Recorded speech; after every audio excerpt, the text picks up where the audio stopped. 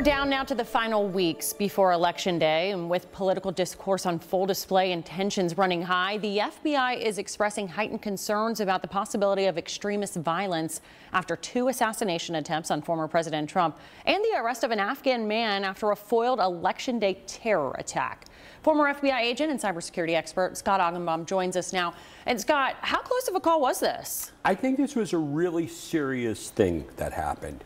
And we have to thank the men and women of the FBI's Joint Terrorism Task Force, which was made up of a lot of local and state agencies. These people are working all the time to make sure they're catching the bad guys. Well, the FBI has said that it has seen so many different threats elevated at once during this election cycle. Does that compare to any other time in history? This is a crazy time. I'm glad I'm retired.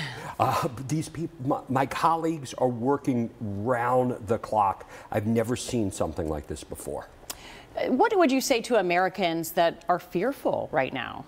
Well, luckily the FBI and state and local law enforcement are working 24 hours a day, 7 days a week to keep the country safe. All right, Scott Augenbaum, thank you so much for coming in tonight. Thank you.